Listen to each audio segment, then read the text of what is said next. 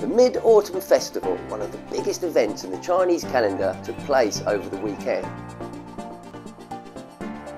The number of journeys made over the holiday period was down 17% from the previous year as cities encouraged residents to celebrate near home. Top policymakers stressed the need to implement measures to stabilise the economy, employment and prices. Chinese second prefabricated sea bridge has been connected in Fujian province. The final girder is 72 metres long and weighs more than 2,000 tonnes. A reusable rocket engine developed by Fujian Aerospace Propulsion Institute completed its first test flight. And work has begun on the largest solar park in China. Each year, the site in the Tenggare Desert will provide as much power as 2 million tonnes of coal.